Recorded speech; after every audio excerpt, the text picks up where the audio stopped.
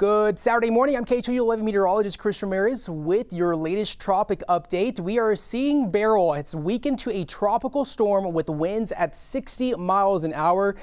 We are expecting this to strengthen right before it reaches the Texas coast. Right now it's moving west-northwest at 12 miles an hour. So we're seeing some slowdown with the storm as it moves off towards the northwest. Here's a look at the latest track. Of course, there's hurricane warnings in effect for portions of Port Lavaca all the way down to Corpus Christi, even north of the Rio Grande River. But we are expecting this to strengthen just briefly to a Category 1 hurricane just prior to landfall at around 1 p.m. on Monday. So we could see some 90-mile-an-hour winds. By Tuesday, we're expecting this to continue its northward track with 40-mile-an-hour winds. And the good news with this is that this storm looks like to be appearing to be moving off quite fast. Models are in agreement that we're going to see a landfall somewhere down the middle Texas coast in and around near Corpus Christi as we head into the next 48 hours. So as we look at the 7-day rain potential, it's important to note that even though you see most of the heavier rainfall to the west of the Houston area,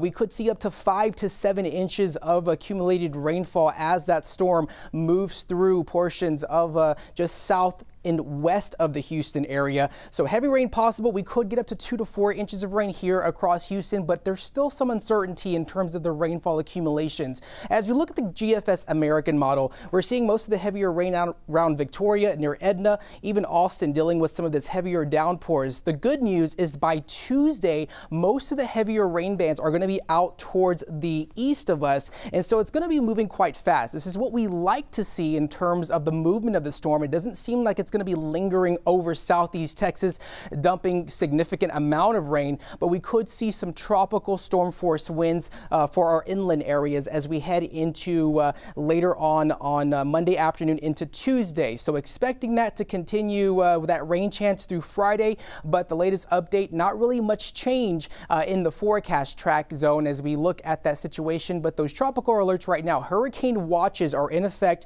from Brazos Port up and down the Texas coast through Corpus Christi, even Port Mansfield.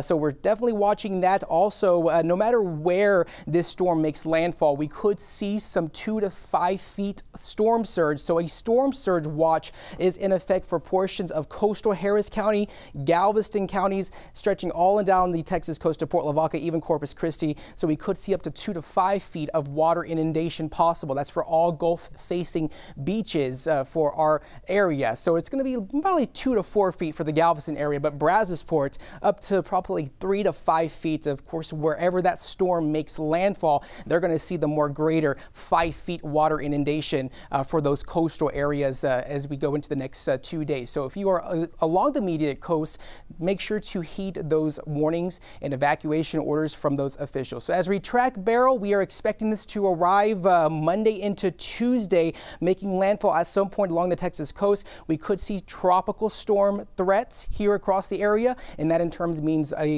some heavy rain as well as some possible strong winds along the coastal area. So the need for this is to watch the latest forecast, especially on KHOU.com and on the KHOU 11 app.